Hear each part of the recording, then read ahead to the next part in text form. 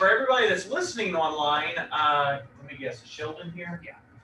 Oh, man, my entire day was good till I saw Sheldon. I mean, hi, Sheldon. Hello. The mic wasn't muted. So, Mine wasn't? no, mine. I love you so much, Sheldon. I can't do anything about it. I give her a hard time. I do. She gives me a hard time. I gotta, share it here. So, but no, Stephen will not be here tonight. Like I said, he had a stomach bug, and I did not want to risk it because I have a very strict policy, especially when people are sick, not coming up here. So I told him go home and sent him home, and he is resting. So. Which is fine because I actually enjoy this lecture. This is one of my favorite lectures. So, Mr. Travis, if you wouldn't mind, thank you, sir. So tonight we're going to be talking about we're going to list the details that are included in a sales contract. We're also going to describe the process of an offer and acceptance of a sales contract. We'll further explain the process involved in making a counteroffer. We'll further define the statute of frauds like Mr. Grossman had been talking to you all about, as well as the parole evidence rule. And then we'll also identify the different types of personal and financial information that may be included in the sales contract. We'll further describe the three methods that are used for legal description of the property. We'll discuss the financing information that should be included in a contract, review the purpose and disposition of earnest money, or discuss the ramifications of the default and a breach of contract. So if I'm correct, Travis, you correct me if I'm wrong, but the last lecture, how long did I spend on that slide right there? About 48 minutes. Just on the first slide. So I rewatched his old one and I was like, he just keeps going. I don't understand. So I'm not going to do that tonight, I promise you. But the process, the reason I spend so long on this is because of the fact is that you have to understand what offer and acceptance is. Does that make sense? You good? You don't feel good? Oh, I feel like I'm about to faint. Oh, Lord. My blood pressure. My blood pressure should no, it's not bad. I've been feeling dizzy for like the past 3 hours. Do you need some water? Okay. I'll be good. You get it? Yeah. Okay. Give her just go ahead and we'll take care of that. Oh, yeah. So in that situation, like we said, we also, by the way, we have a recliner in the front that reclines back. You need to lay down. Just in case. Just in You don't case. think that drink you had? No. Oh. No, it's not bad. Well, we got plenty of, he's getting perfect. We got plenty of water. It's just there's like a lot of stress at work, and I think that's just like finally. I'm gonna get to you. Yeah. There you go. We got plenty of snacks. Do you want a fan on? Because I can get you a fan on too. I know how that goes. Yeah. Been there, not I think we done all that. been there. So. Been there, done that, girl. Oh, yeah. There you go. Is that good? Because it is hot in here too. So, all right, perfect.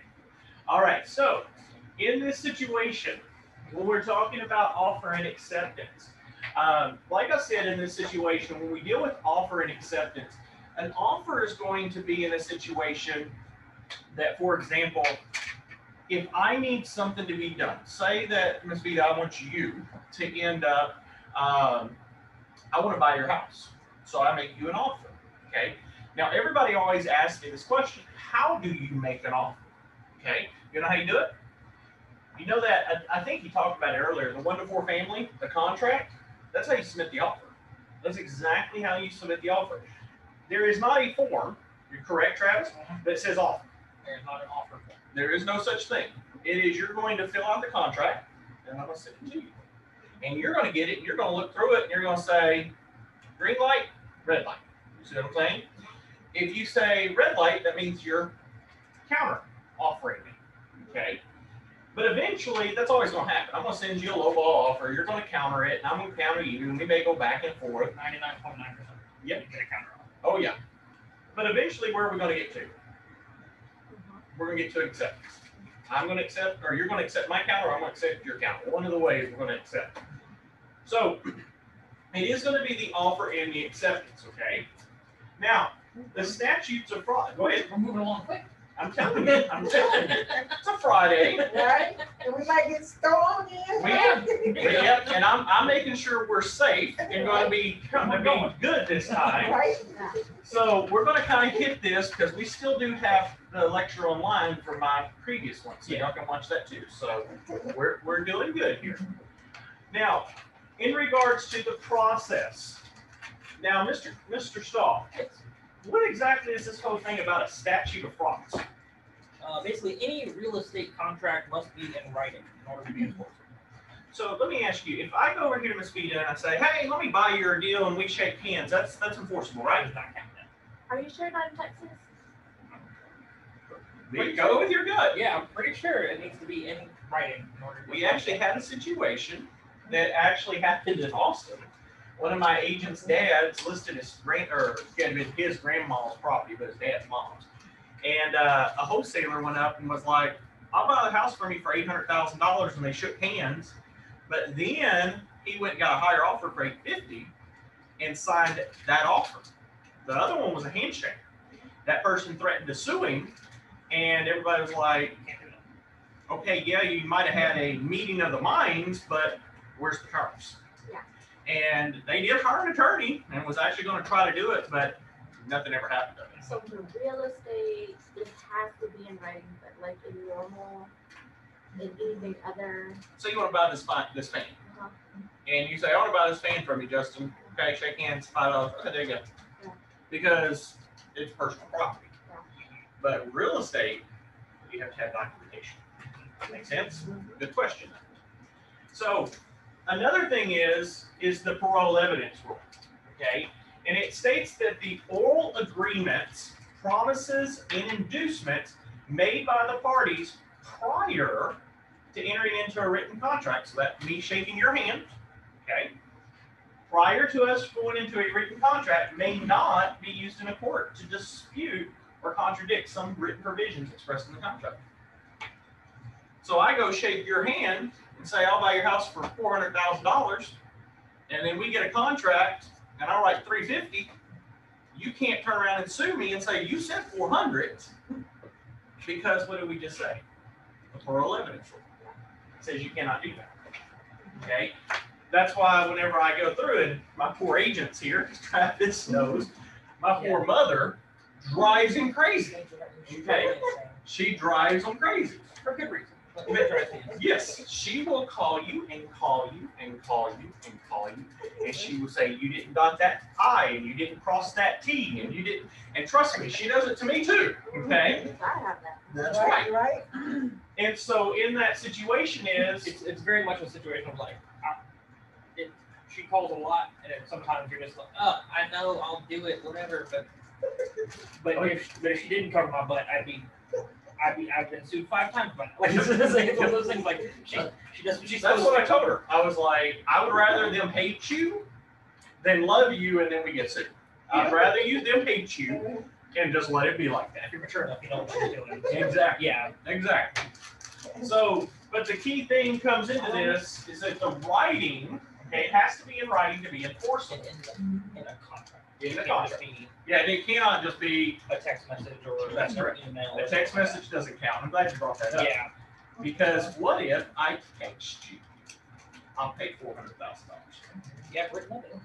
and then I put in contract $350. Well, the contract is a contract, so that takes precedence over the text. Now, what are you going to say to court? You're going to say, but Your Honor, he texted me $400,000. And what am I going to say? Your Honor, it's still parole evidence rule. We signed this contract. We're staying. Okay? So in that situation is, it cannot contradict. Okay? A letter of intent is often used, however, let's just put this, that much, very, very little in residential. However, a letter of intent in commercial happens a lot. Yeah. Okay? So we don't really go and, if Ms. Davenport, you have a listing, I'm not going to say, Ms. Davenport, my client Travis, we're going to submit a letter of intent to you. in this market, I don't have time to draft a letter of intent. It's going to be, Ms. Davenport, I'll get you the contract here in just a little bit. Because I don't have time to go draft all that and have a formal process. I got to get it to her. Okay. So the chances of you seeing this in residential, slim to none. Very slim to none. Unless it's just dead, and then everybody all of a sudden wants to be, they're about to get audited or something, or your company, or then they're going to do everything by the book. Okay. But 99% of the time you don't see it. Okay. And most of the time, if it's not a letter of intent or a contract, you're not really supposed to discuss terms. So if Justin's the selling agent, I'm the buying agent. I can't just text them and be like, "Hey, my clients are thinking 300. What do you think?" Yeah. Because if it's like We need post, it. a lot of times you will get that, and people will respond with, "Sounds good," or "Actually, we're not. We won't accept that," or whatever. But for the most part, you're supposed to go, Your text I self- can't talk about that unless it's in a 1 to 4 family. Like you send me an offer. I can't talk about it. So. Because again, a text message is not a contract. Yeah. So, Ms. Davenport, me and you back and forth, we work out the terms. You're representing Ms. Vita, I'm representing Travis. We're texting back and forth, and then all of a sudden, we come to an agreement, okay? But then all of a sudden, her best friend decides that Ms. Sheldon wants to buy her house in cash, and then now all of a sudden she comes to you and says, "Okay, I got a person who wants to pay cash, so I'm going to go with that person." Well, then I'm going to say, "Well, wait a minute. We're in agreement. Here's this deal." And what's the judge going to say? It's not a contract. It's not a contract. So that's why it's always best if you're going to have things that you say, if I send something to you and say, my client wants to buy it, Ms. Davenport should text back to me and say, put it in writing. Right. You see what I'm saying?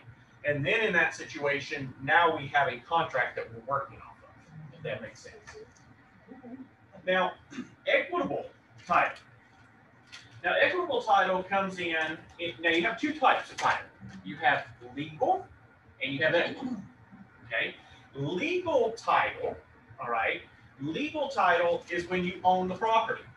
So, say for example, Ms. Vita and Ms. Davenport, you probably both have properties that you own. You have legal title. But you also have equitable title. It means that you have the right to possess, be there, and do your enjoyment, all that stuff. But when you go into a contract, during the time between the contract's acceptance and closing, the buyer takes that equitable title from you, okay? Because that buyer has to do what? Well, number one, that buyer has to go in and that buyer has to do inspections. That buyer has to maybe do some other things, just kind of due diligence and stuff like that. So they have to have a right to do what? They got to be able to go on that property without being a trespasser. Do you see what I'm saying? So equitable title in this particular situation allows for them to be able to do that. Okay? However, Yes. okay, you said they take that from the seller. They have a right to it. We'll put it that way. Okay, so they both share that title. Okay. Mhm. But it's basically that allows them to do their inspections and things of that nature. Okay? But it's only once a contract has been accepted. Cannot be before, and if it's terminated, it can't be after. Okay? I know I just said that for a second, but that, I don't know if you talked about this, but that covers if I'm buying your house, we go under contract, you can't go and just smash up the walls. Yep. Because it's not technically my house yet, That's right. but I'm still, I can still buy it or whatever. That covers where that is, I still have an equitable title in that property, so you can't go destroying all my future stuff. And it's reasonable too. Yeah. In the situation of, I can't just be to come to your house at 1 in the morning and do inspections. Yeah. It's got to be reasonable. Okay. You can't do those kinds of things. Now I do have clients that think that they can go it whenever they want, and I'm like, you haven't bought it yet. It's not yours yet. Okay. So now coming back to that, the document that we use in this business is basically the 1 to 4 family. Okay. And it creates the conditions for the closing. So we will, in Mr. Stahl's class, you will be going through breakdown of every single element of the contract. Okay, and we will actually go through every single paragraph in detail. Okay. Now, It's not a lot, it makes it so much easier. it's 10 pages, I believe now. Yeah. It was when I first started, I think it was like 6 or 7, and now it's 10. Every year, or not every year, every other year or so, it keeps adding more. But basically, it creates the conditions for closing. Okay. It also is now. Of course, you gotta love tests. Ms. Davenport, I know how much you love tests. Okay. Yeah, right. You ready? So not only is this document called the 1 to 4 family residential contract, but guess what we also call it? An offer to purchase, a contract for sale or of sale, or a purchase and sale agreement. So when you're reading your test, going to do a question, hypothetical, do not be surprised if they don't throw one of those terms in there. Do not be surprised if they don't throw one of those terms in there. Okay? Because I can tell you almost certain that they will. If they will do that. Okay? So it'd be like a trump offer, I mean. Well, they'll say something like, to the extent to throw you, they'll say something as, Travis wants to put in an offer on Justin's property.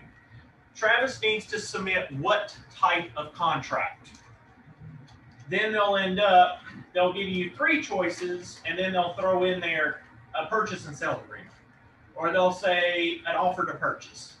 Or they'll say a contract of sale. But you're going to have to know that that equates to the 1 to 4 family. That makes sense. Okay? They're just like we talked earlier in this week. They throw in a lot of different terms just to trick you. Just to trick you. Okay? So you have to be prepared for that. So what is an offer versus the contract? Okay. Well, actually, Travis, explain, what is the difference between an offer and a contract? I thought they were the same things. I mean, I'm filling out the contract. Yes. Why isn't it the same thing? It's very annoying, but it is an offer until it has been signed by all parties. Once it has been signed by all parties and they have been notified, then it becomes Wait a minute. under contract. Wait a minute. You're telling me Uh-huh. that if I see Miss Vita's property, and she's got it for $250,000 listed, and I submit a $250,000 contract, and I give it to her, that means I'm under contract, right? Not at all. Why? Because the seller hasn't agreed to it. You haven't signed. Because what could happen, Miss Vita? You got, by the way, I just found out that Giovanni's a millionaire. Okay? And so, Hey, so Mr. Giovanni, I hear, is a millionaire here. We're all going to eat. And he ends up, he loves your house. So I submitted your house on the market for $250,000, and I submit exactly what you asked. I put in a contract to you. Giovanni wants your house, so he wrote $300,000 and submitted it. Don't you want time to be able to make a decision? Exactly. So that's why the thing is that just because I send a contract does not mean that it's actually a contract. It's an offer. Okay? And let me tell you, I'm part of a group with a bunch of brokers. And somebody was telling me the other day, the first time ever in California, they had $1 million over list. And what that means was somebody listed their house, say at $500,000, and a person came in and bought it at 1.5 million. Where are they at? Okay? Oh yeah, came in over $1 million. And we just recently in Bryan College Station had one that was 60,000 over list. So in that situation, just like Travis was saying, if I submit to you $250,000, exactly what you said, here you go, here's everything you asked for, does that mean you just want to stop taking offers? No, what are you going to do? Travis, if you were representing Miss Vita, and I give you exactly what she asked, and you got other offers, are you just going to say, oh, well, this is the one? What are you going to tell those other offers? We have multiple offers, so already submit your highest and best offer. So in that situation, now he's notified everybody. So now Giovanni finds out he had put in 225. Well, he's just got notice that highest and best. So he says 300. You can't give terms of it. You can't say like we have a contract in at 250. Yep. So if you want it, please submit an offer higher than that. That's right. You can say we have multiple offers. So everybody There's a submit your highest and best offer. And I'm glad you brought that up. That Yeah. kinda sucks. Yes, it does. It Oh, does. And I'm gonna get into that here in just a second. I want to Yeah. talk about that. So this actually happened. So say, for example, that Miss Sheldon decides to put her house up on the market. It's good time to do so. And Miss Sheldon, you put your house on the market for $300,000. That's what she's done. Put it up for $300,000. She's got 4 offers. She's got 4 different offers that came in, all of them under $300,000. And Miss Vita, you're representing Sheldon. Sheldon comes to you and says, well, what do you think we should do? What would you do? What would you do? I will tell them exactly what you said. We have multiple offers, put in your best bid. There you go. You go back, even though they're under the list, you go back to those people and say, we have multiple offers that are on the table. We would like for every one of you to end up, we want every single one of you to end up going over, and we want for y'all to put in your highest and best. Now, what if Miss Davenport is an agent of one of those offers, and she calls you and says, hey girl, how you doing? We go to lunch all the time. You know, we're besties. You know, we're good friends and all. What's the highest offer you got? Can you disclose that to her? Depends. What do you want to give me? No. Can't do it. You can't do it. I know you know. You can't do it. You can't. And let me tell you, it happens a lot. You know, because you become good friends with people. Right, yeah. But you cannot. You got to know. You have to tell her. Miss Davenport, I'm sorry, I cannot tell you that. All I can tell you is this is what it is. Now, when could you tell Miss Davenport what the highest offer is? If everybody else declines and they're the only offer? I don't know. You don't know? If Sheldon tells you that it's okay to share with her. Okay. If Sheldon, because who's benefiting from this? Sheldon. So Sheldon might actually want you to say, because I've had this happen before.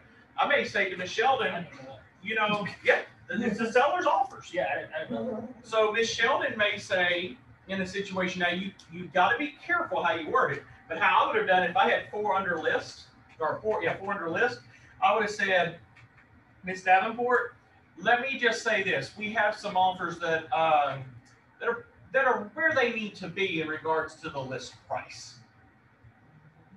Did I say we're at list price? Did I say that we're above list price?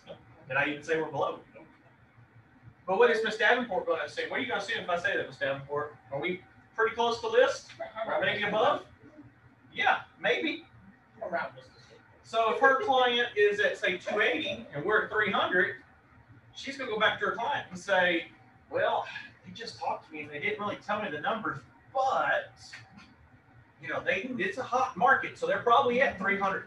So y'all need to put in 310. And next thing you know, guess what happens? Now you got Miss Davenport that has got her client submitting at 310. Then Giovanni goes and he gets his client put in at 315. And now all of a sudden, this whole thing goes from very bad offers to all of a sudden very good offers. Okay, but can you go out though, Travis? Let's ask you. Can you go out and just say, yeah, Miss Davenport, yeah, we got 4 offers, one for 280, one for 221, one for, you know, this and that, and this is what we got. Can you do that? No. Only way you can do that is if your client tells you. Okay, your client has to tell you. So again, it's very key in these situations that you understand how these work. I get a question a lot from the buyers. Mhm. I've dealt with multiple buyers who you go to put in an offer and they're like, well, what's the highest one they have so far? I don't know. Well, can you find out? No, can't. So we're just have to put in, like, I've heard they have multiple, so we just have to put in the best one we have. How do you think this will do it? I have no idea. We have no idea. It's a gamble. Can you Let's ask go ask that them other when I go person? in. Can you ask your client if it's okay for you to disclose that information? If you are representing, so I'll tell you how I took a gamble on one, and I take gambles when I need to, okay? And I had one that was kind of close. My client really wanted the property, okay? And I went over and I said, I was like, you know, I have this issue. and I'm ending up, my client really wants this property. Is there any way I could get a copy? Because here's what I was thinking. They told me that they had an offer on this property. Okay. I knew if I asked them, what's the offer price, that they weren't going to tell me. So what I did was I said, can you send me a copy of the first page? I just want a copy of the first page so I can see that it's actually a legitimate one. You can mark out the names. I just want to see that there's a contract. Can you send that to me? I was taking a shot in the dark. Taking a shot in the dark. They sent it to me. Guess what's on the first page? The price that they're offering. Right there, I got my price, knew exactly what it was. Boom, I knew we literally went up, I think, over $1,000, and we were done. So That's why you got no realty. it's just basically, and I'm not gonna say it works all the time, but sometimes in this industry, you gotta take a chance and just see. Because if they are a senior agent, they're not, like, if they've been in this a while, they know not to do that. Yeah. But if they're a newbie, if they don't know what's going on, they may just, if they're busy, because in real estate, you're running all over God's green earth, they may simply be like, yeah, I don't see no problem with that cent. Well, technically, that's a violation on their side, not on my side. So if somebody comes back, who's it on? They weren't supposed to do it, not me, okay? But do I recommend that? No. I don't recommend you going out only if it's a last resort, okay? I try to play everything as close to the laws and keep everything as compliant as possible. But you always have to make sure you sometimes got to think outside that box. You know what I'm saying? Now, Sheldon, what's bilateral? Well, bi, I know means two. So how many parties then are there going to be? Well, two. Two. So we know that bilateral is going to have two parties. Now, Giovanni, my question for you: who are those two parties in a contract? The buyer and the seller. Exactly. Exactly. Now, Corey, who is making the promise in the first one here under purpose? Who's making this first promise right here under the first part to and? Who's doing the I promise to buy? The buyer. Exactly. And Letitia, who's going to be the promise to sell?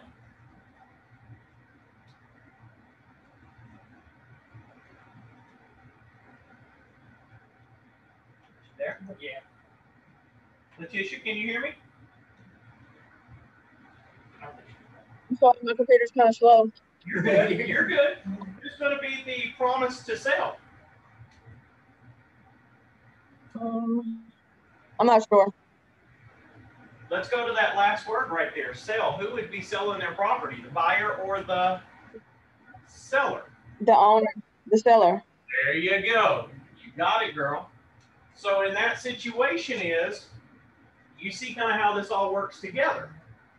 Yes. Yeah, go. Emphasize. So, Go for it. one thing it says here under this second dash that Right here. is very key is that offer becomes a contract when the last party is signed and the other party has been notified. So Why is that important, Travis? because if Justin sends me an offer and we accept it, so I sign off on it. Let's do it like this. Let's for them that physically see it. Okay. Here's a contract. Travis is selling his house. I got a contract. We countered back and forth. I signed. Everything's good, and I send it to Travis. Okay. Now I'm over here in my office. He's in his office. Travis, what do? I go, sweet, I got it, and I send it to title. What's the problem? He didn't notify you? I have no idea that he's done anything. Right? So here I am sitting here waiting on Travis to sign and to notify me. In this situation, I'm still thinking that I don't have a contract. And here goes days of your option period. That's right. You need your earnest money turned in, and you need your option Huh? turned in. See a problem? If they didn't communicate with you, then what would happen then? Well, that comes back to the situation of it's your job to stay on top of this stuff. Oh, so you would have to. If you ever sign, like I tell people all this time, you have a job as a real estate agent to stay on top of this. Okay? So imagine that it wasn't just me and Travis. Say I was representing you. Okay? And you signed that contract. And I sent it to Travis, who's representing Miss Davenport. Okay? So Travis had Miss Davenport sign. Miss Davenport has sent it back to Travis. Travis sends it off to title. Aren't you paying me to do something? Yeah, you're expecting me to do what? Follow up with this guy. Okay? And if I'm not following up with him, am I doing my job? No, I'm failing. That's why what I always do just to keep that easy is every time I send a contract over, I give a time frame. Or like I'll just say like, hey, here's our offer, whatever. Please let me know what you think by tomorrow morning or something. Because I know sometimes you can't do it, right then or whatever. They might be busy that day, but let me know what you think by tomorrow morning. Because that way, when I call them the next morning, it's not like I'm calling out of the blue, being like, "Where's my stuff?" It's like I told you. It's like they expect me to follow up by tomorrow morning. So they'll either get it back to me or they expect me to call and ask what's going on. So And I'll tell you one other. I mean, everybody has. That's one way. Yeah. I have it where I'm a very busy person, as everybody's known. Really? Just a little. Just a little, just Okay. a little. Just give him a vacation. I would have known as fast as you respond. I set up actually a reminder. Mhm. So I would actually tell Travis, hey man, how long do you think it's gonna be for you to get Miss Davenport to sign? Oh, it'll probably be tomorrow. Okay. So I will go on my phone to my text and I will text a message to Travis, and instead of sending it, I schedule it. Yeah. And so then at 9 in the morning, guess what happens? I may be busy, but he just got a text message. So he's going to have a text message at 9 in the morning that says, "What's the status?" Yeah. And then what's that going to end up doing? He's going to message me back and say the status is this, and if I've been busy, oh crap, I forgot about that. It's reminding me. Okay. You have to be able to do those types of things in this industry. You're going to have to. But yes, very good. Go ahead. Ian. I was going to say too, how it says oral notification of written acceptance is adequate. I don't like to take that. Yeah. It is adequate, but I don't trust it. So just because, he can send me a contract, I can go send it to title and then just call them and be like, hey, we're good. Or, whatever. I don't have any proof that did happen. And so even if he sends me that, I'll ask, because you can get a text message at this point, because that's just them saying, we signed it and it's going to title. Yeah. So at this point, a text message will work for that. And so I'll just say like, cool, send me a text, let me know it's on its way or whatever. Or send me an email. That's right. And I'll tell you all this as well. In real estate, they always tell you there's 3 words that you always have to know as a real estate agent. What are they? You ready? Location, location, location. Dang it. Oh. Okay, those are three. You want to know Justin's? You want to know mine? Here we go. Here are mine. Documentation, documentation, Bilateral. documentation. Okay. Do you see the key here? Okay. Because I've worked in a law firm before and I understand the importance of documentation. Okay. You always document your stuff. You always keep yourself. You always CYA. You don't know what CYA is? Go talk to your friend. Cover your asset. There you go. There you go. Okay. Very good. You do not, guys and gals, ever just go over here and take, especially in this industry, a person by their word. It's sad to say, but in this industry or in any sales industry, don't take them by their word. Okay? You And have to honestly, get it too, right. don't ever feel awkward about doing it because everybody knows that it has to be in writing. So if they call and say it's good and you say, well, can you send me a text? It's not like they're going to be like, what? They're going to be like, oh, fair enough. Like if most people understand that that's how it has to be. All right, I'll send it to you. It's Yeah, business. they all know. So they'll do it. Yeah. And that's one thing that I always, and that's another thing Travis will tell you that my mom drives me crazy with, is you're going to text a lot in this business. You're going to text, text and text and text and text. But when it gets to the file getting ready to close, she'll ask all the agents, have you uploaded all your correspondence? And that includes text messages.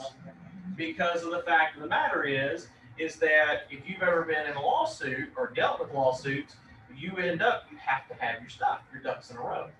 So one of the key things that I always try to tell them is, if you don't want to send them as they go, that's fine, but screenshot them. Make screenshots of that stuff and just forward them over to us. We'll attach it in the file and we're covered. Because you have to end up, if something ever happens, you and I know how it always works. If a lawsuit happens, then all of a sudden your phone's going to die because something's going to happen to it, and the phone and everything's gone, and you lost it all. And now you have no documentation to prove anything, and now you're screwed. Okay, so it comes into that situation that you have to cover yourself, and that's why that's one of my biggest pet peeves. I get my agents from all over calling and chewing at me, and I'm like, if you don't like it, there's another firm. Because any other firm is going to make you do the same dead blasted thing that I'm doing.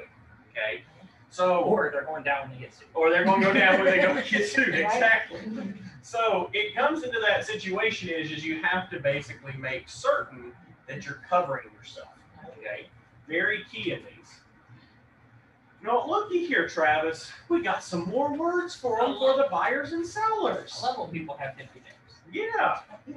Sheldon, actually, y'all don't know, Sheldon called me last night and said she wanted more terms for buyer and seller. So we just made these up last night for her. So they're on So the test somehow. yeah, we just randomly, just for you, Sheldon, we wanted to do that for you. So Well, thank you so much. So in regards to this, the parties, of course, are going to be the seller and the buyer. Okay. Now, the seller is going to be the vendor, okay, and they hold the legal title. The buyer is the vendee who holds the equitable title, which means they're an equitable owner.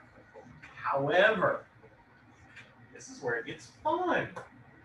You see right here the OR and the EE on this one? Well, now let me ask you, I'm going to pick on Miss Sheldon one time. Miss Sheldon, if this is the vendor. Wait. One time? Yeah, just one time. Just one time. Okay. Just one time. Okay. So we have our seller is the vendor and our buyer is the vendee. Who's the offeror? Who's the what? Offeror. You like to make I still think. The vendee. The vendee. The vendee. Very good. Because who's doing the act of offering? The buyer, which is the vendee. Okay. So then who would be the offeree, Giovanni? Person buying. No. Remember, the EE is the one receiving the offer. Who's receiving the offer to buy?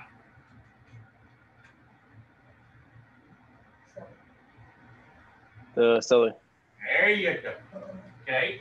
The offeror is going to be the person that's submitting the offer. The offeree is the person that is receiving said offer. Okay. Now, you want to go to the next one? You want to handle it? Nah, you got it. Miss Davenport. You can do it. I believe in you.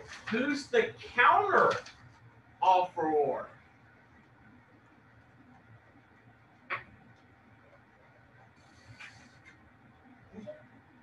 No. Miss Vita. Seller. But, Uh-uh. buyer. Seller, yeah, they're the counter. I'm sorry. See, now that's what I told you. Oh, Wait a dear. second. It's actually, I would say, yeah. I was Actually- gonna say, I would say it depends. that's what I was looking And for. that Oh, was okay. also what I was looking for. That's the one that I was. Okay. That's the one I was looking for, actually. If you send an offer, the seller will counter it, which will make them the counter There you offer, go. and the buyer the My counter apologies. offeree. But then if you counter that counter, the Yep. buyer will then become the counter offeror again. And it just goes back and forth. So real quick for everybody online, so I can explain this, okay? Because as you just saw, it tricked me. So, okay, the offeror always starts out as the buyer, always. Okay.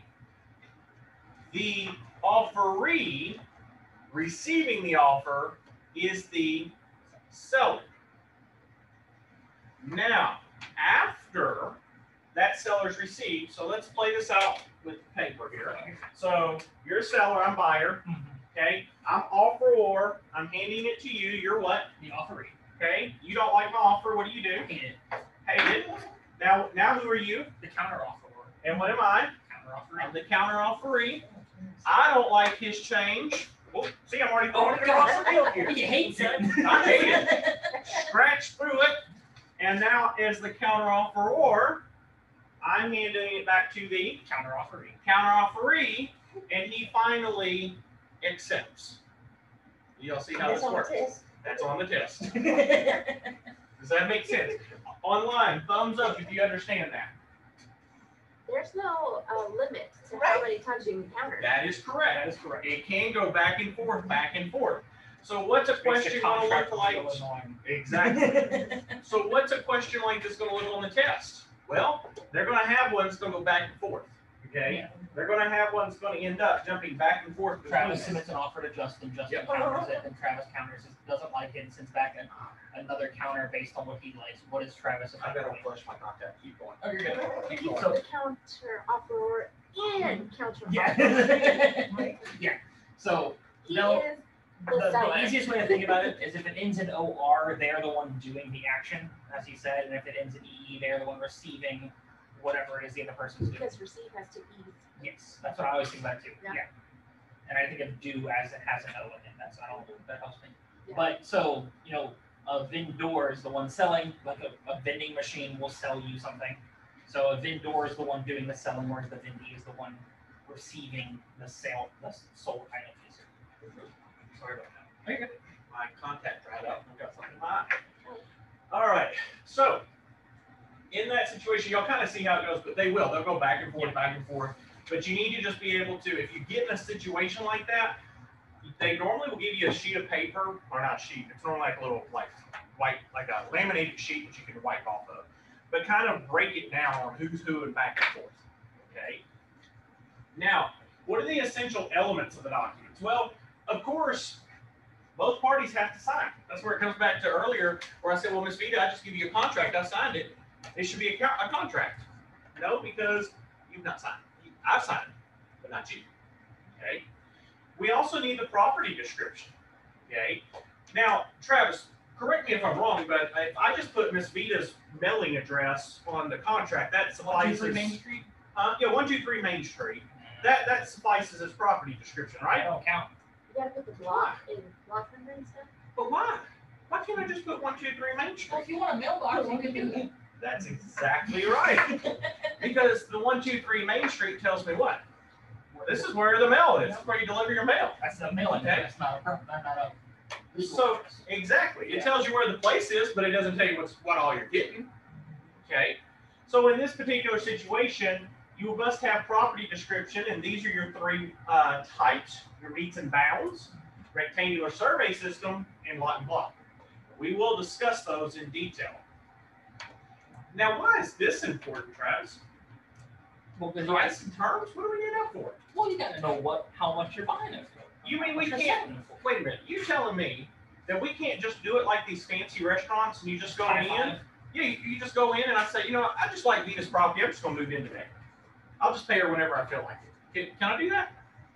Why not? For a lot of money. Too many things. Too many go wrong. issues, right? Uh, Okay. How many of you ever been to one of those fancy restaurants? You get the menu and there's no price. Any of you ever been there? Uh-huh. Okay. Imagine if that's how our contracts work. If it was like, I'm gonna buy your property, Miss Vita, but I don't know. We're just gonna leave that blank. We'll Yeah, you figure that out want later. to sign that? You want to sign that blank check? No. Okay, not at all. So in those situations, you want to make certain that you understand how these all break down. Okay. Now, Travis, question for you. Yeah. What's this thing about contingency clause? What is that? Contingency clause. Well, that's a lot of times it is Yeah. set up for the buyer will buy the property Okay. as long as whatever, if they're trying to sell a property, as long as that place sells. That usually happens a lot because if Wait a minute. So you're telling me that if I have a house and I'm gonna buy Miss Davenport's house, why can't I just go and live in her house and she just go somewhere else? You And I, probably don't have that much money. You probably need to buy her house with the funds from Miss selling. Davenport, you mean I gotta pay you to move in your house? Man. Buy the one I'm in now. See, the key thing here is a contingency. Is it something contingent on something? Okay.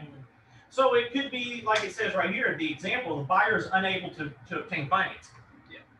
Yeah, how would you like to be forced to buy a house? That's another one of my sticklers with y'all all the time, is I actually had this happen with a client. That's why I'm a very big stickler on the third-party financing.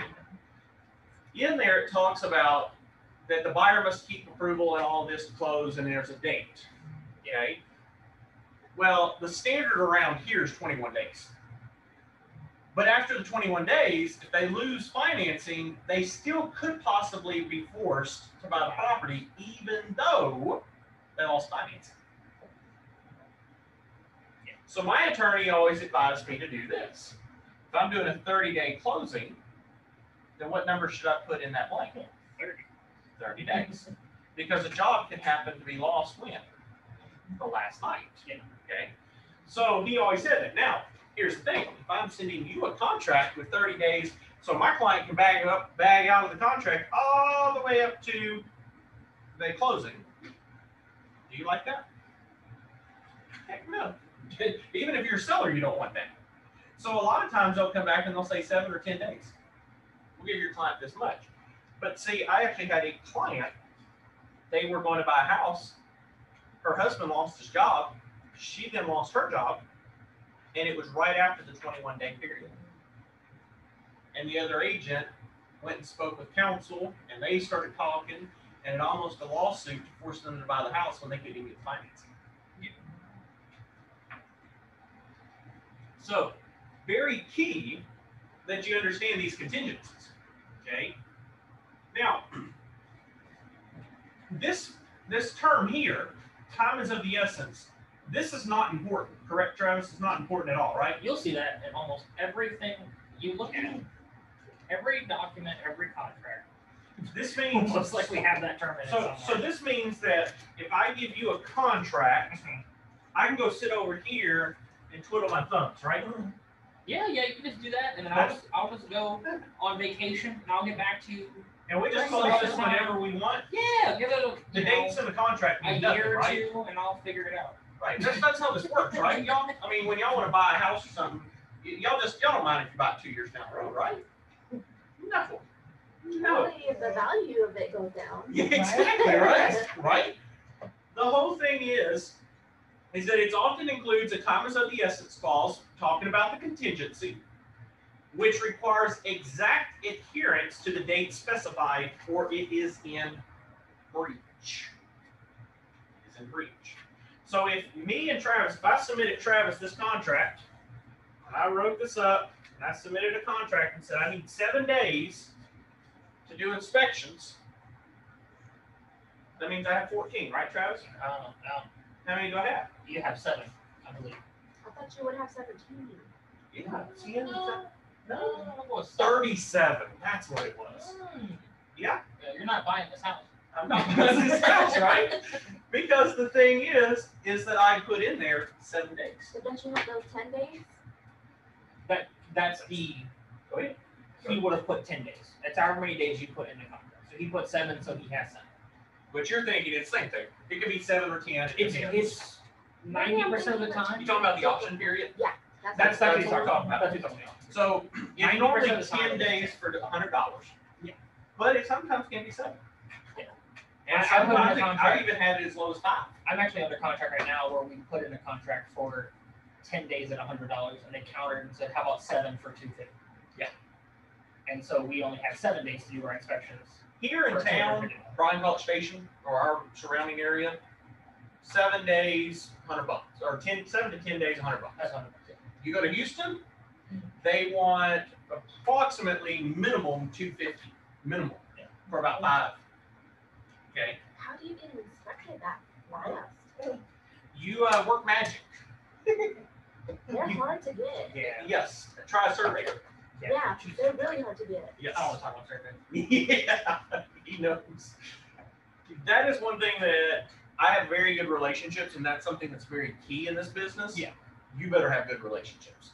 Yeah, If you don't have good relationships, you're not going to make it. It's nice, like, because my brother, when he bought his house, we had, I think it was something like 7 days or whatever, and he's down in Houston. I didn't know him in Houston, but I know Justin knows a couple of inspectors, so I called them. I called a couple of them, and they were like, "Yeah, we'll go." Like, and one guy went out, like, I think I called him on a Wednesday, and he went out Friday, and he was like, "Yeah, go and do it, like, no problem." So I have inspectors that I can call right now and be like, "Hey, can you meet me in an hour over here?" And they'll be like, Yeah. "Sure, Yeah. I'm going to charge you, but come on." Wow. so it's nice having connections. Yeah. One thing that I will tell you that I always do is I don't deal with the whole you scratch my back, I scratch your back. What I deal with, like I had one, we scheduled an inspection. Inspector came out, started the inspection. My client was not happy. I knew it clear as day he was not happy. I stopped the inspection and I said, "Do you want this house?" And he said, "No, I do not." I said, "Then we're not going to even waste this man's time. We're going to keep on let's pushing. We're just done. We're finished." And I said, "So we're going to go in and just get this whole thing done." And would you mind running this trash can? And so we went over and everything, and I said, "You know, I'm not going to waste your time. I ain't going to waste the inspectors. Let's all just be done." And so I went over and everything, and I stopped it. So the inspector was like, "Well, don't worry about it. I'm not going to charge you." And I said, "No, you are going to charge me because I don't want to have to owe you. That's the key thing." And I paid. And it's just the best and easiest way is I just pay it, get it done. There is no I owe you stuff because that just doesn't work out. And he still took time out of his day to meet you there. That's right. Still paid for gas. That's right. And he did the job, did part of the service. Yeah. So, and then he's like, "Well, I'll charge you, half the rate." I said, "Whatever you want, but I'm paying you." Because I've been there in this field and he's been there. And I promise you will be there too. All of you will be there where you're going to be in a situation that you go in and poor Travis has drove, God, for just one client, he did, what was it? Where was that one? I mean, you went way out here, way here, way here, like in many different cities. Not I went even, North Bryan, Caldwell, Brenham, Waller, Plantersville, Navasota. for one client. In one day. Yeah. It was like 8 hours of showings. And then they didn't even buy. After all that, they said that they liked the one in Bryan the most. And then when I called them about the one in Bryan, they were like, "Yeah, they were good." Yeah, we get the And state. you don't get paid for none of that None of unless you go, Unless you get Unless a you sell. Unless there is a sale. That's Yeah, correct. right. not even under contract, unless you That's sell. why a buyer's rep is very. Because let me tell you, Miss Vita, this also happens. I was gonna say, yeah.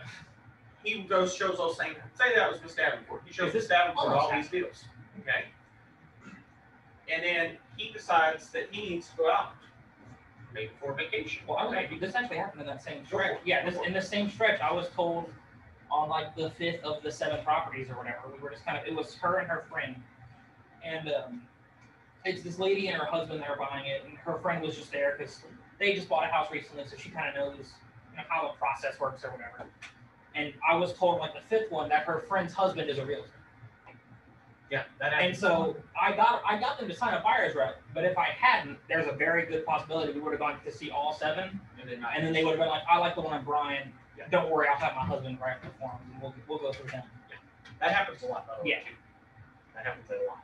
So can you start off the conversation by like, do you know any realtors or? I always, Yeah. I always, Yeah. I always, now I will tell you, there are some just crooked people out there, or just mean people.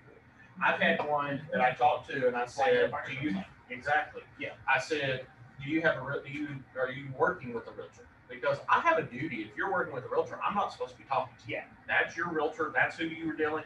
I cannot influence that at all. I have a code of ethics I got to follow." And I asked, I said, no, we're not using anybody. And I went out and showed probably about 7 or 8 houses on a Saturday when I actually had hurt my foot, so I was on crutches. So I was driving out there using the crutch to drive, got to these places, showed them all. Once we were done, I said, "All right, well, which one do you want to put a contract in?" And they said, "Oh no, we've got a realtor that we're working with. They're going to draft you." They just didn't want to come down. Their agent was in Austin, I was here showing all of them. Their agent didn't have access to our MLS, so they had me show them all, and then they decided on one so that she could go and put the offer in. And there's a super easy way around that, which is just get a buyer's representation form, sign that form, and go, yeah.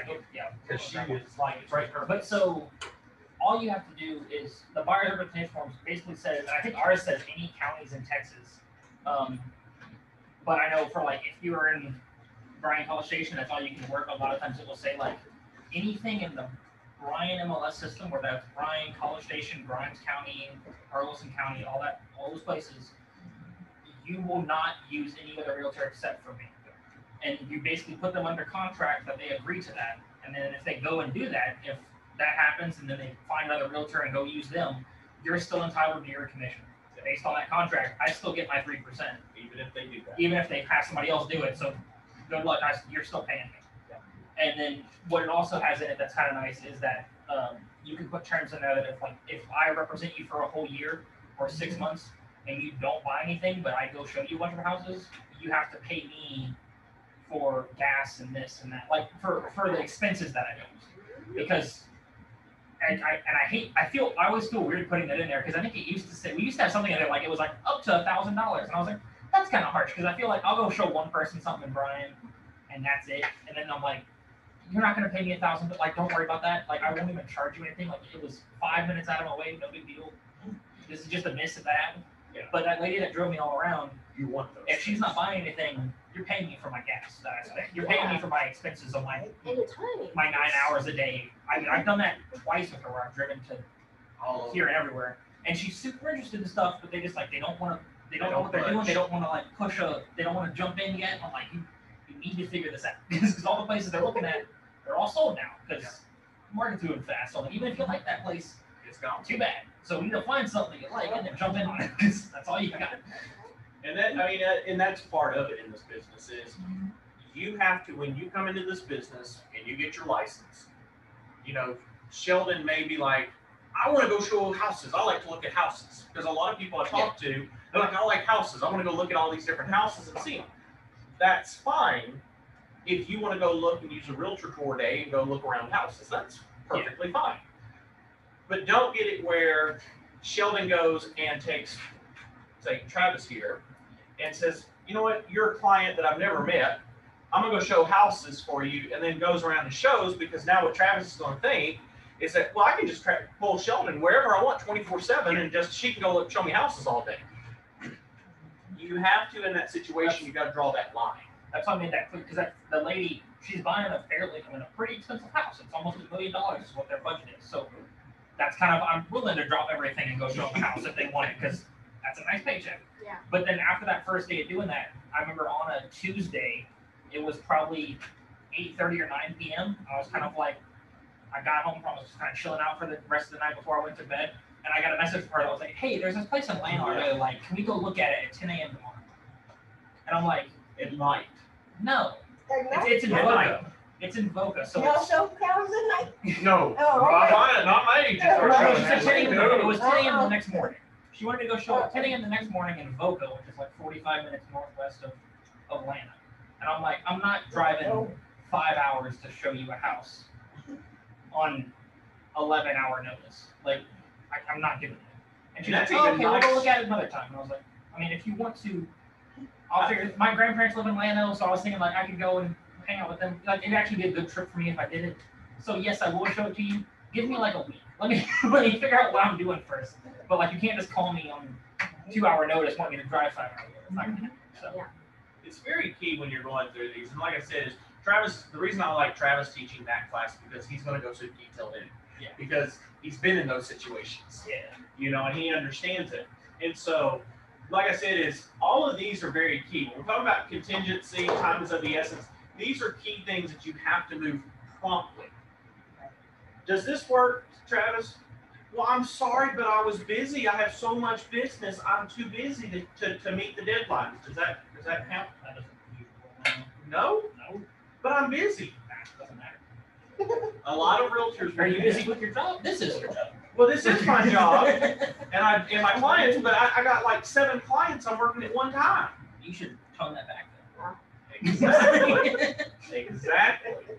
We've learned in my office that about 5 is a fair amount that you can manage and actually not drop the ball.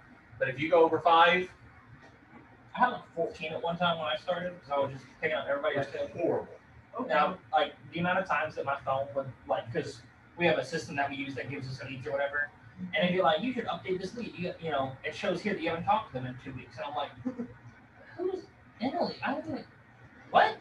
I don't even know who that person is. I don't even know what they're looking for. I have no idea about this person. Yeah. But I've talked to her 3 times on the phone. But I've talked to 4. I have no idea who these people are. So it's like that's when I was like, all right, just send them to other people. Like I need 5 or 6, and that's it. Like I can't do anything.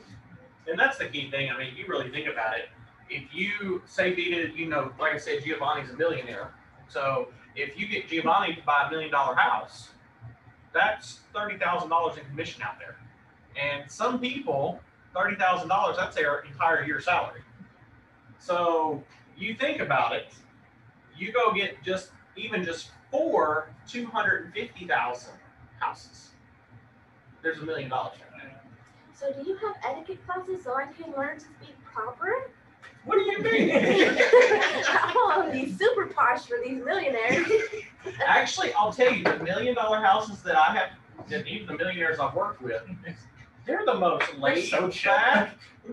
I literally showed an $800,000 house in this outfit. Yeah. Like the red polo, some blue basketball shorts. This is Travis. Like when Yeah. you see, this is his image. This is him. And the first time I go And show people- stuff, I'll dress up. I mean, I'll be in slacks, button down, tucked in shirt, whatever. But if I've shown you 2 houses and They're cool. I can tell that you're showing up in cargo shorts and a tank top, and I'm like, sweet, I'm doing that too. I'm like, Yeah. this is like, I will be if you're honest. cool with it, I'm doing it. Like, I dress like this because y'all know how it is here in Texas.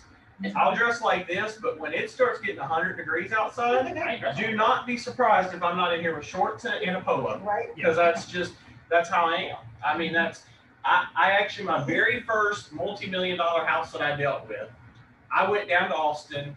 I was in a suit and tie. I had cufflinks on, like I was ready. I'm walking in here and I go and I knock on the client's door because it ended up as a friend of a friend that kind of got us together. Knock on the door and the guy comes in and kind of looks like Travis. He's like, hey man, how's it going? And I was like, oh, I completely overdressed for this. So, and then the realtor that showed up ended up the other one that had a buyer. He showed up and he was in just shorts, a torn shirt because he just went and worked out. His shirt kind of had tears in it, and he was like, "Oh, I didn't know we were dressing up for a formal event. I would have dressed nicer, you know." But no, everybody was in shorts, and here I am all dressed to the nines, and I'm like, "Okie dokie then." So I just love to be this beautiful all the time. exactly. That's exactly. I mean, it was so funny, y'all. But I mean, that's what it is in this business. I mean, people are people. Oh yeah, What's up for pizza? I will be honest with you. I had my very, very, very, very first broker. He was very strict on dress code. Very strict. You were to be in. You could not go. You had to be in slacks, long sleeve shirt, and a tie. Okay. And when you went showings, all showings, everything had to be like that. I hated it because it reminded me back of the law firm that I worked at. Because at the law firm, we always had to be dressed like that because you never knew when you're going to run into a judge. So you always had to be looking nice. And I was like, I don't like this. And then I went to my second broker, and my second broker was just chill, just kind of like how Travis is, laid back, chill, just normal guy. And I was like, you can do this? Like you can actually just dress nice. And or down, and I was like, so I went in, I started wearing shorts and a shirt, polo, and I was like, I like this. Like, you know, people just, because you're going to be, especially if you're walking and it's land, you do not want to be dressed like this walking land. I went with one of our old agents. They wanted to see 50 acres, and they wanted to walk it.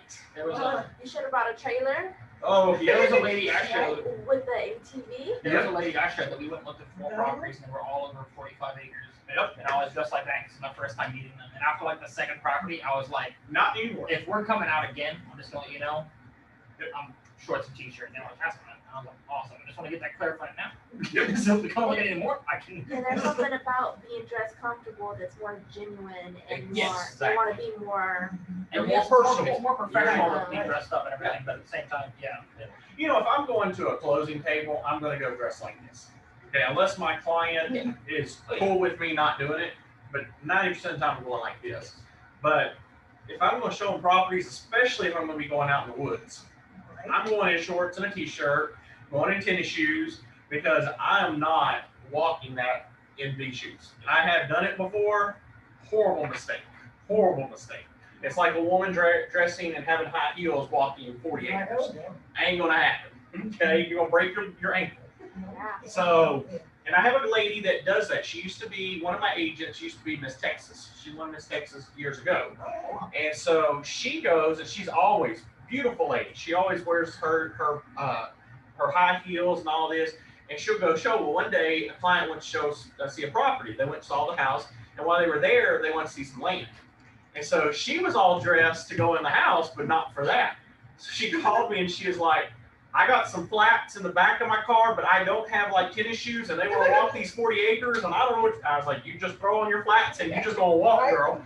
So she ended up got halfway out to the property, and she always keeps her keys in her hands, and so she had them, and she dropped them, and started looking, and the grass was already tall, and tried to couldn't find her keys. Had to call her husband. Husband had to come out with one of those metal detector things and find her keys so she could get in her car. So, oh yeah, that's the stuff that you deal with. But enough of my stories. It's a fun thing. There's been a lot of stuff. Say she looked down and saw a snake. Oh no. So you also have to have financing information. Again, this is are going to be addressed by the contract, of course, for the purchase price, how the purchaser is going to intend to pay for the property, and conditions of the financing. There is also going to be earnest money deposits, or EMDs, and that's going to be the evidence of the buyer's intent to carry out the terms of the contract. So it's an amount that's agreed upon by the parties, and it's a concern for brokers because the fact is there could be commingling.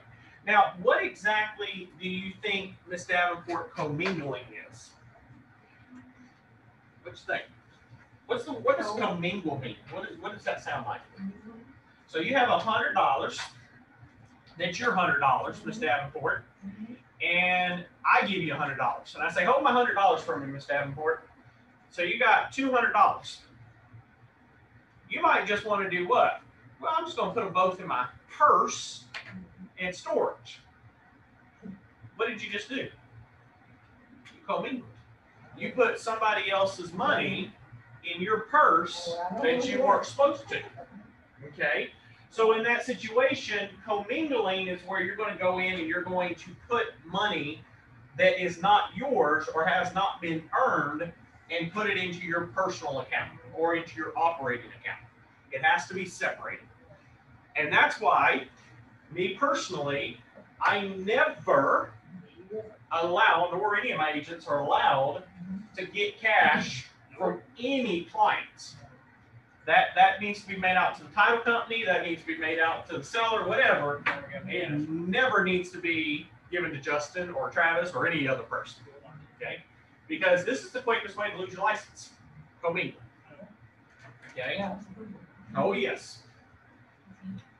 Again, the information needed on the 1 to 4 family residential contract in paragraph 3 when dealing with financing, there's going to be your cash down payment, the amount of the first loan, the amount of the second loan, and the sales price. Now let me explain something on this particular situation, okay? The cash down payment is going to be the amount. So say, for example, Ms. Sheldon, say that I want to buy your house from you, and you want to sell it for $200,000. Now I may put down $100,000 in cash. So the first box in paragraph 3, the cash down payment, I put $100,000. But Sheldon still wants $200,000 for her house.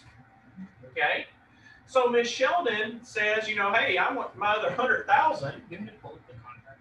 Pull it up real quick, actually. Pull it up real quick. He's gonna pull it up just so y'all can see it. You can go to 3 there. Thank you, sir. There it is. All right, see down here at the bottom where it says 3? He's actually clearing it out here. Scroll it up just a little if you don't mind, so everybody, or I mean, not up, down, I meant, oh, my bad, to go down a little more right there. All right, so Ms. Davenport, you see this right here, paragraph 3? Okay, so in this situation is, like we just said, you're going to have 3A talks about the cash portion of the sales price payable by the buyer at closing. Okay. B talks about the sum of all financing described in the attachment, either the third-party financing addendum, the loan assumption addendum, or seller financing. And then C is your sales price. Okay. So in this particular situation, Miss Sheldon, actually, let's see here, Miss Sheldon. I'm going to give you the hypothetical, and Sheldon, I'm going to ask you to give me the answers, and Travis will fill it in. Oh, All right, ready? Here we go. So Sheldon, here's the hypothetical. Justin wants to purchase your house for $200,000.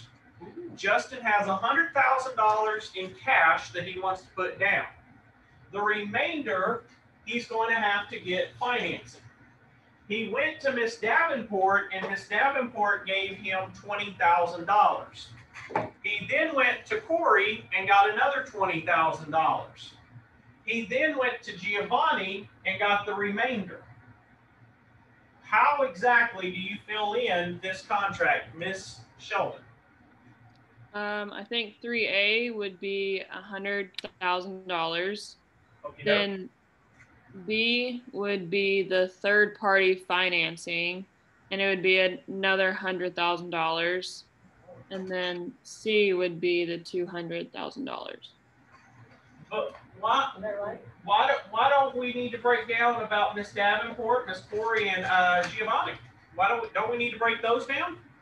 Well, it doesn't really give us the space to break those down, and it's not asking, just asking what the sum of all the financing is. So the sum of all of the ones that you just stated are $100,000, and it's from a third party. There you go. The key word there is it doesn't matter if I have 15 different people giving me the money or 100,000 giving me $1. Okay, it's saying in B that it wants the sum of all financing. So it does not matter if there's multiple people giving money to finance it. It ultimately, they just want to have the whole sum.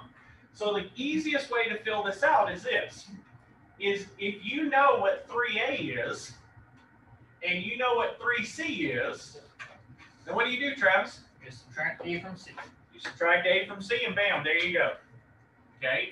Because you can't put in here, because if you look right here on 3C, it says sum of A and B. Okay?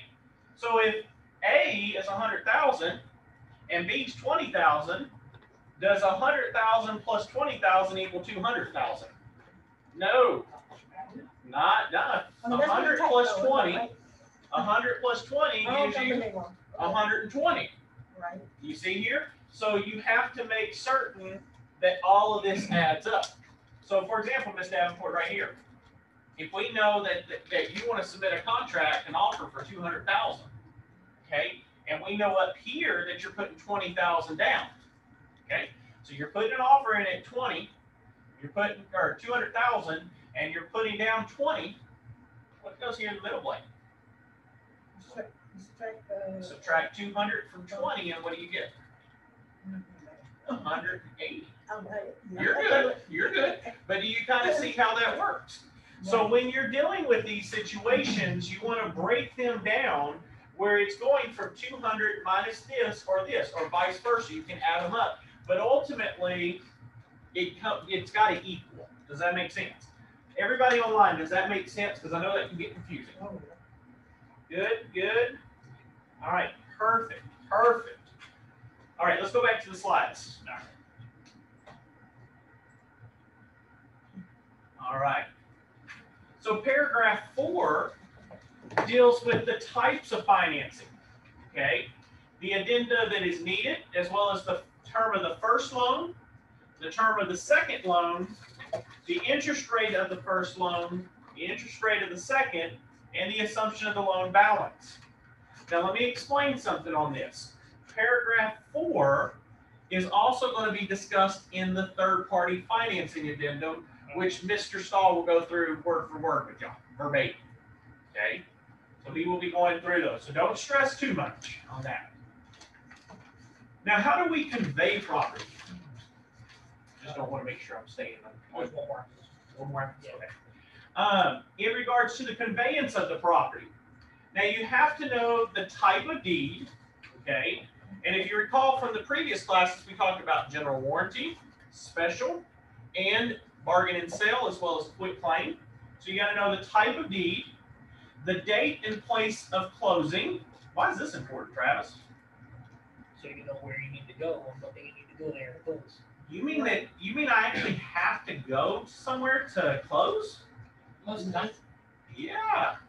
Yeah. it's a little different now, but And Miss Vita can tell you, do you always have to go to title to close? Yeah, I would think so. No. Can you do it electronically? You could be a mobile notary. Oh, Yeah. And I teach a course on that.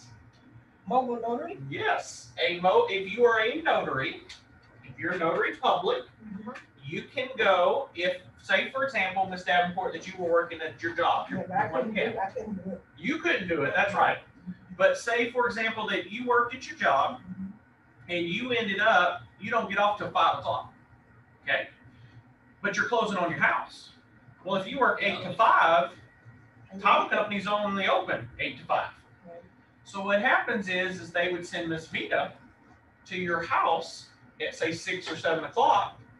She would do the entire closing with you, sign it, and then she would send it back to the lender, process it, and it's done. that still goes to the title company. Title would get it. Sometimes the reason they always say lender, they send it most of the time. The lender wants to get the certain documents. So a lot of times they'll want you, either the title company wants you to send it to them, or title will ask you to send it to the lender for approval or something or whatever. Some of them will want you to fax the stuff to title, ship it to the lender. And nobody knows how to do that. You'll get a lot that's called a fax back. And a fax back is they want you to just fax it to them and send the rest of the documents to the lender. Because the lender is asking for the ink on the paper. So, but again, And if I'm right, Yes. you can't notarize your own. If Justin's doing a sale, yeah, I can't do he mine. can't notarize his own clients selling a property. And I also, not just myself, but I also cannot do my entire company. I was about to ask. So, Yeah, so so I- if I became a notary, I He couldn't can't, close I on can't mine. notarize Stefan's sales. because it's, Which then what's the are you getting compensated? Well, it's actually, a lot of people think that it's, well, why would I want to do it? Money wise, Oh, it's yeah, actually it's not right. bad. Yeah. I had one, they couldn't get a mobile notary to do it. They paid me $500 to drive from here to Willis to do a closing and come back. So I was like, $500, that's a steal. And then I shipped the stuff, did the closing, shipped it all back. They called me the next day, said, Mr. Nobles, would you mind doing the closing again? And I said, why? We put the wrong date. Oh, So we need you to go back out and we'll pay you again another $500. So in 2 You days, put the wrong date again. I made $1,000 in 2 days. So, but that only happens once in a blue moon. Very, very rare. Well, again, and with that too, like I had some clients who were selling their house, and they were really good friends of my parents. And so when my dad passed away, we all went to Galveston to kind of be with my mom, and they were there the entire time we were there for 2 weeks or whatever. But the closing kept getting pushed back, and it ended up being on one of the days we were all down there. And so I told them, I was like, we're not driving back up to, I think it was Hempstead. I was like, we're not driving back up to Hempstead to do this closing. Like, we're just gonna do it. Like, what can we do?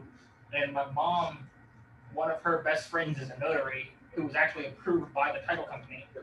And so we just had them email me the documents, and we just printed them all out, and then just right there, we were all at the house, so we just had the notary sign as they signed, and then just FedExed it back to the title company. Yep. Yeah, so it was, It's some things that you can do. And that's one thing in this business. That's why everybody always asks me, why do I have so many degrees and why do I have so many licenses? Well, the reason, to be honest with you, It's because of the fact is, guys and gals, is that you're going to have ups and downs, just like with any business. You're going to be down, you're going to be up. You're going to make money, you're going to lose money. It's just how it goes. Okay. So in this business, you always want to be able to make money when it's dead. I had a very good friend of mine that I worked. Her husband, me and her worked at Blend together, and her husband was working at U-Haul, and I was very busy. I wasn't a broker at the time. I was just an agent. And he was making like $8, $9 an hour. But he doesn't like dealing with people long term. Like he doesn't mind spending an hour, 2 hours with you, but he wants to be done with you. Like he has a very short, just hi-bye kind of thing. That's how he likes to deal with people. And so I always say, well, you need to get your real estate license. And he's like, no, I can't deal with somebody for 30 days. Like I just can't deal with them for 30 days. So I said, well, you should do mobile notaries. He ended up he did mobile notaries for 2 weeks. He quit his job, and now he does it full time, and he's bringing in close to about $70,000 a year just doing mobile notaries. I can do that right now. So that's something on the side. So when can you do the? Yeah, what are those classes? What classes? Actually, it's a 2-day course. It is a 2-day course. And so tomorrow's the prep course, but not next week and possibly the following one. I've had enough people that have asked about doing another one. So I may do another one in 2 weeks to just kind of get another batch in. But in 2 days, you'll be finished, you'll be certified, you'll be able to get out there. If you don't have your notary license, go on and get it, okay? Because that's the longest part, is getting the license. And you can get the license without having to do the course. So you can go in and get the notary license. All you gotta do is pay the 80 or 90 bucks to get it. Once you get it, then I train you on what to do and how to market yourself and all that kind of stuff. And then give you the stuff, and we'll do like a test run here in the office, and then you'll be good to go. You won't need me. So yes, so that's something you can do. But it's a side hustle. And like with Travis, he could be showing, a lot of properties, but then in his path, he could pull off maybe a Waller and do a closing, and okay, I'm gonna go do another showing, So you're always gonna be on the run. I always tell people this: if you think real estate is you sit behind the desk and play behind the computer all day, you've got another thing coming. Okay, you're on the road 90% of the time, and that's a good thing. Yes, on the phone and on the road. So now, why do we need the closing agent? What's so big about that? It's a neutral party. It's a neutral person, and oftentimes this individual also is the escrow agent. So they'll also hold the escrow. Of course, we want to know about our title search. We want to make sure that title is actually clear and marketable. Did you tell them about your brother? No. You want to tell them real quick? Yeah, so my brother, he bought a house. Tell them what a title search is real quick. And tell them. Oh, so title basically just does this. They do a search on the property to make sure there's no liens, no mortgages, no taxes, nothing like that that's still owed on the property. My brother got his house in September or end of August, and he called me, I guess about 2 weeks ago, and just freaking out. And I was like, what's happening? He goes, my house has back taxes on it. And I was like, well, it's not possible because title will do a search and find all that stuff and make sure it's all paid off before they do it. How much is it? And he was like, well, I don't know if do I need to pay it? And I was like, you're definitely not gonna have to pay it. Like, that's not how that's gonna work, but we'll figure it out. How much is it? He's like, it's like $36,000. And I was like, that's like 7 years of taxes for that property that apparently weren't paid on it. And apparently title just didn't catch it or something. Like, I don't know how it happened, but so I called title, because basically all I have to do, I told him, was like, this is the end of you worrying about it, because I'm gonna call title, and title will basically do their own investigation from there. And if they missed it, they have to pay it. Like, it all comes out of them for their that's why we have title insurance, because it's their problem. And if they can get a hold of the seller, they'll make him pay. Like, but you're not gonna have to pay anything. You're not even gonna pay $10 for, you're good. So just, you don't have to worry about it. Leave it up to me. I'll get on to title, and title will figure it out from there. So, but yeah, so you will sometimes run into, very rarely does it happen. But what happens is when a title company is swamped, and it happens normally during peak season, they have so many that they're going through, you're going to miss stuff. You're going to miss stuff. But that's also this was they end have of insurance. August, so this is during the peak season in the Heights in Houston, so they're dealing with everything. So it's not really a surprise. Like it's like if there was a time they were gonna miss it, it would have been around that time of the year, you know, everything going on. So But the key thing, like I told him when he brought it to mind, I said, just call title. That's title's obligation. Title won't investigate, title will review it, title will then make that decision and go from there. So you don't have to worry too much about that. In regards to default and breach of contract, this basically, there are different situations. There's a provision in the, or not, well, yeah, there is a provision in the contract. There's 3 different ways on how a contract can end up being breached, okay? The first one is what we call rescission, okay? The parties can at some point decide, you know what, this isn't gonna happen. We're gonna just rescind the contract. It may be a mutual, you know what, let's all just voluntarily just walk away and just leave, okay? Now, when that happens, say for example, me and Travis, we're working a deal and I end up, I can't get the financing, whatever. If I'm outside of my time, Travis has an option, okay? Me and him can either say, you know what, man, I can't do it. Okay, no big deal. We'll just move on. Everybody just kind of split and we go on. And I get my earnest money back. Or Travis can say, you're outside your stuff. You didn't obey the contract, the term of the contract, so I want the earnest money. Now, if he accepts the earnest money, he loses his right to be sued here. Okay? So if your client ever accepts earnest money, they lose their right to sue for damages or sue for specific performance. that's also why if you have a buyer that is a client that backs out of a contract, you always push for them to give the other people Take the earnest money. Because Give them the oftentimes earnest $1,000 or money. $2,000, let them have it because you don't know, say a week down the road, they like, you know what, that SOB bubble, I'm gonna go sue now.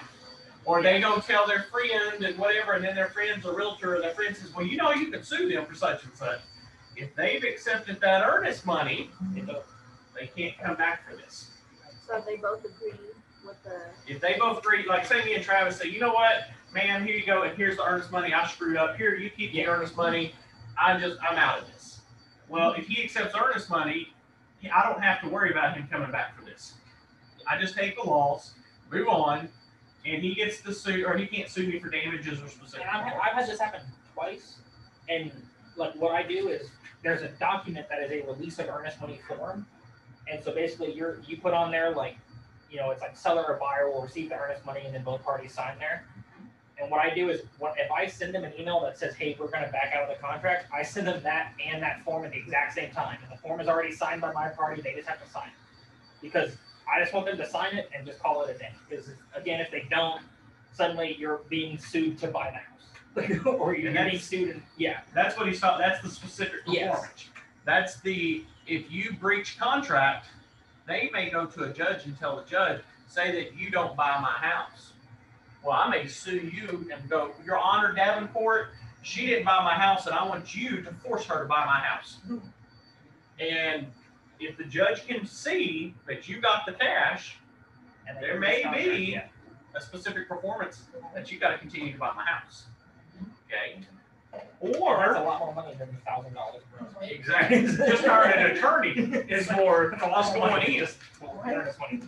The damages, of course, have to be real damages. Yeah. Now, I can't go, oh my God. You'll get there. That's what happens when my brain just froze. It literally just, do that. There you go. I'm getting old. No, don't feel bad, because even my mother will be sitting in there and I'll be, woman. yeah, I know, I mean, I've seen it happen before where he's like, yeah, Mom. yeah. What just happened?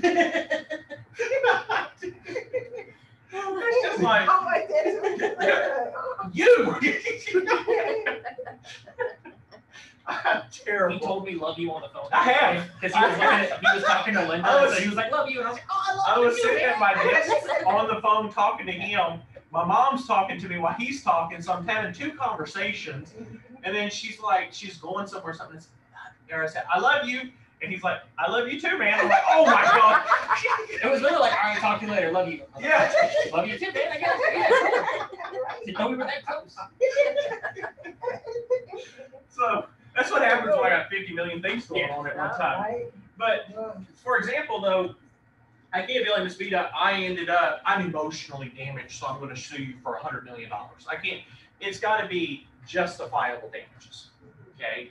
A lot of people, if a contract falls through, if that person, like we had an issue with one contractor, we had to talk to our seller. Our seller's like, well, I'm going to sue him for damages, and I'm going to sue him for this. And I was like, well, what are you damaged? You still have the property. Yeah, you're out by 30 days. You did not leave, like, it was raw land. It's raw land. You didn't live on it. It's raw land. Yeah. There's nothing on there. You didn't move anything. So there's no cost. It was a house and you had to move out and rent a place to live for a month because you had to sell it. Yeah, then it's like, but that makes sense. But you're in raw land. What are you going to sue for? What there? And by the way, it's right next to your house. You didn't do anything else. Like, and of course, you're going to get sellers that are going to flip crap and be like, what the hell, boy? Sometimes you got to pull them back down. Like, do you want to go spend $2,000 to basically end up settling and making maybe $100 or $200? Okay. But that's basically what they're talking about in this situation is regards to they can either rescind the contract, they can sue for damages or sue for specific performance, or actually sue for both. They can sue for both of these. But again, like I always tell clients, I always try whenever I'm dealing with something, if I see the issue ahead of me, like if I see like a VA loan, if I get a VA loan, I'm going to tell, if Sheldon, Miss Vita, you give me a contract as VA, I'm going to tell Miss Sheldon, my client, will say, Miss Sheldon, this is a veteran's loan. These are the things that happens in a veteran's loan. This is the process. It takes time. You're going to be hit with a lot of things. You're going to need repairs. You're going to be dealing with this and that and all. I give Sheldon everything. Full disclosure. Full disclosure. And I don't ever hide stuff. If I know something or somebody gives me bad news, I'll get agents that will come to me and be like, well, I just got this call and this is it. This is bad news. What do I need to do? And my first thing to them is, have you told your client? Have you told whoever your client is? And they'll say, well, no, I haven't told them. That's the person you say, well, I don't want to tell them because they're going to be mad. Of course they are. Of course they are. But think about this. I would rather go tell Travis some bad news immediately than wait 7 days and then we're about to close and I say, oh, by the way, we're not closing. Yeah. Because now what's happened is Travis is going to be furious. You deal with it in the beginning, take the butt chewing, as they say, and just deal with it. It is sometimes, it can be nasty, because I've had one client that got furious that they got mad at my agent and then they called me and gave me a good one. And I just her name was Sheldon, and I just hit the mute button, and then I went on and got me some drink and just laid back. Whenever she stopped talking, then I was okay. So, is that right, Sheldon? Wasn't that how our conversation went? You said her name. I'm gonna need a transcript because I don't remember it like that. but no. Well, yeah, you do run into some. Actually, Miss Sheldon's transaction was one of the better ones. I would say, Miss Sheldon, yours actually went pretty well, didn't it? I mean, we didn't have major hiccups. Very smooth. We submitted I think it was 3 offers, and on the 3rd or on the 4th, it was the same day that it was listed. We put asking price offer and got it. And then she went in and has made that house look immaculate. So, oh yeah, she's great at that. So, but that's basically it for tonight. There's one thing So, I wanted to bring up. Go for it. There's one more thing I just thought about. Where was it? Right here. So, with this counter offer, one thing that they probably will ask on the test, because it's something that I remember, that's why I just thought about it, it's something I got on my test. After a counter offer has been, if Justin sends me an offer of $200,000 and I say no, how about 250? He says no, I can't go, okay, well, then I accept your 200. You can't accept, once I send a counter offer, the original offer disappears. It's gone. Like you can't go back and accept it. It's deleted. It's gone. Because I do remember a question like that where they said, basically that situation. Somebody sends an offer, they counter it, they say no. Can you go back and accept the original offer? And so that's one thing I just wanted to point out about counteroffers too. One other one to add into it. I'm glad you brought that up. One other one. So, for example, say that Giovanni, you send me a contract for your client. He sends it to me, and I get it. And Ms. Vita, you're my client, and I say, Ms. Vita, here's a contract for Giovanni. You go through it, and you're like, well, I wonder if they would take $250, or if they would give me $250. Can you call them and just ask them if they would give $250? What is that called, Travis, if I do that? If I call Giovanni and say, you know, my client wants to know, would y'all's client go up to $250? Guess what it's called? It's a counter. Because what I've just done is my client did not accept the terms as is and is wanting more money. You see how this works? So it is a counter offer, which now means that Giovanni can say no, and by the way, we're dropping our price to, you know, $240. Instead of $245, we're dropping it to $240. Okay? So you have to advise your client. If they say, well, you know, I've just been curious, explain to them that if I do this, don't be surprised if they come back and say, you know what, by the way, I want to go down 5,000 because you're asking. We countered, so we're dropping. So you can't retroactively go back after you've declined. You would have to put in another counter. It'd have to be a, yes, ma'am. Yeah. So overall, everybody online, are y'all doing good? Thumbs up if you're doing good, honestly. How many of you saying no? Put your thumb down. I got one here. Corey, how are you doing? I'm not doing I'm good. I'm gonna go back over the video once it's posted though, just to kind of clarify on some stuff. What I would recommend, Corey, that I would like everybody to do is listen to the one that I taught previously as well. Not just tonight, but the one I taught previously. Because as a teacher, I can't cover every single thing that I can possibly think of. So you're going to get both, okay? And that's the whole point of me doing these recordings is that I'm trying to keep them so that you have plenty of databases that you can go back and listen to, okay? But if, Corey, while you're doing your studies, if you are still confused about something, or any of you, please message me, okay? Shoot me an email, or shoot Travis an email, Stephen, or any of us. We don't mind. We don't mind. Now, I will tell you, if you shoot me a message tomorrow or Sunday, not going to get a response from me because I'm in the prep course. So I'm going to be from 9 to 5, I'm going to be in here talking. I'll be out of town, so I might answer it. Travis may, now Stefan's at might get to you, but I may not get back to you until Monday. Okay, just FYI. Giovanni, how are you doing? I'm doing well, sir. Understanding everything? Yes, sir. Good. That's good. McKenna, how are you doing, girl? Good. Understanding everything? Yes, sir. Awesome. Awesome.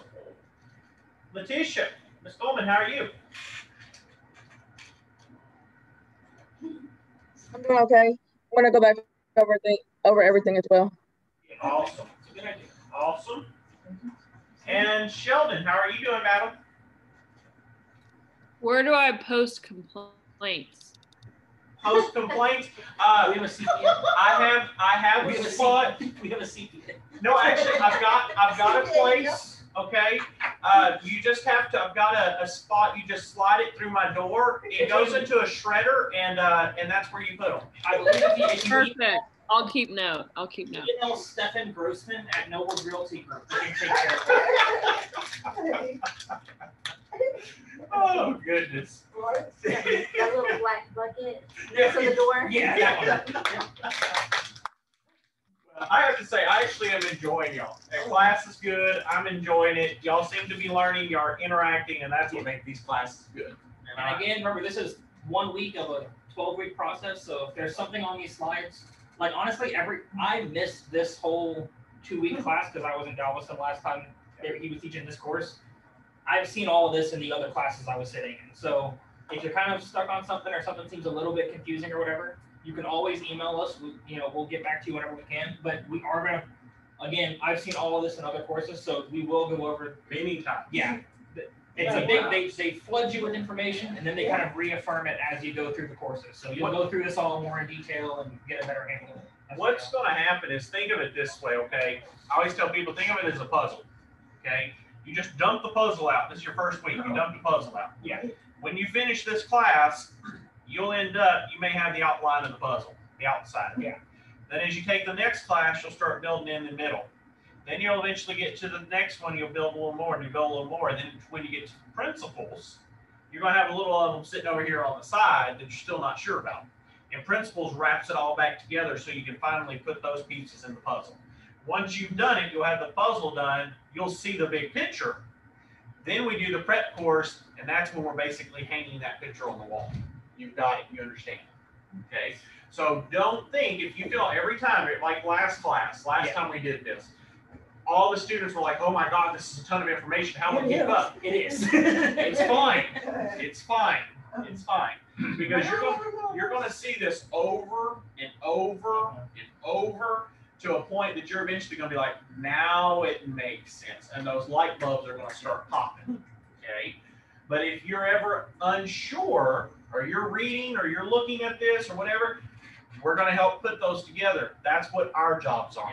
Our job is to help put that together so you see the bigger picture. The next course will help a lot because we'll actually put it more into practice, going through the actual, like how we went through the actual, that, you know, chapter, or paragraph 3 of the contract. We'll go through all the paragraphs. It'll be easier once you kind of can put everything in place and You'll see kind of how understand it it works in practice a little bit more, better. So. And we actually, in the next class, that's why I like him teaching it, we actually will do hypotheticals. Yeah. So you're going to have, here's the facts, now do it. And you're actually going to have to do it. Okay? So that's going to be some of them. We're actually going to go through and fill out contracts. So you're actually going to see us fill out contracts. Yeah. So that'll be the next one as well on that one. Other than that, I have nothing else. Do you have anything? I'm good. You good? Yeah. Any students? Any of y'all got So questions? new class starts on Monday? No, so we'll finish. We got one more week in this one. Oh, okay. Then we'll start the next class, but you will have that third week to do all of your assignments and everything. Yeah. Then we will set up a time for the exam, which has to be proctored. So we will set a time up with that, or we will do the exam by proctor, but the exam will be online, but you'll be proctored through Zoom. Okay? So we'll proctor y'all through Zoom. So y'all can be at home and end up take your test. But what we're going to do, instead of like last time, it just didn't work, we're going to have it all at one time. We're going to set a date and time for that test. Yeah, cool. And everybody's going to sign into Zoom, and y'all are going to take the test. Now, you're more than welcome to come up here and take your test. We've done that before. You can be at home and take your test. But wherever you want to be is fine. We'll set you I up. think I would come here. Whatever works. Yeah. We can get you set up and get you going. But again, the finals have to be proctored. So, and then after that, we'll be good from there. So, other than that, any questions online? Everybody good? Everybody good? I'm gonna let everybody go. I need to talk to Ms. Coleman, if I'm correct. Is that right?